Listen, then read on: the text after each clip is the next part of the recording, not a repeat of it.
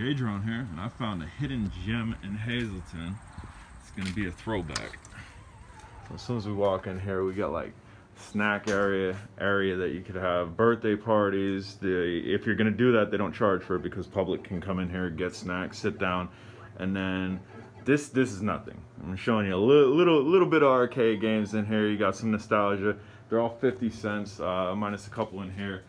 And then as we go into here, again, this is nothing. These are just ones here and there. And then we get into here. This is where it's at.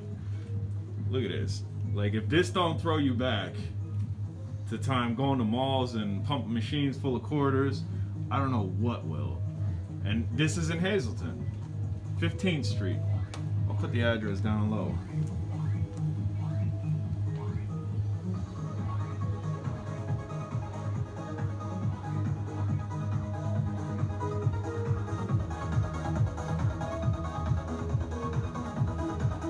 I'm not doing a whole lot of talking in here, so you can kind of get the vibe.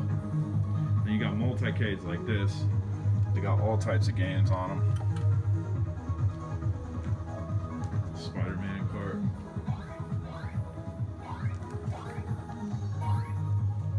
Old school games, nothing really new.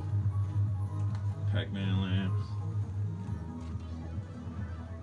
The bigger machine and the air hockey, I think, are like 75 cents. Tron machine, which I think is a quarter. Yeah, that one's still a quarter. Just wanted to share this with y'all. Maybe you're around the area, maybe you're into retro gaming, maybe you want to come to the area. For Hazleton, a lot of people say, oh, there's nothing to do in Hazleton. This is something to do, especially if you got young kids or you're of this era where you got Galaga, you got Pac-Man, Galaga 3, Mrs. Pac-Man, again, Tron.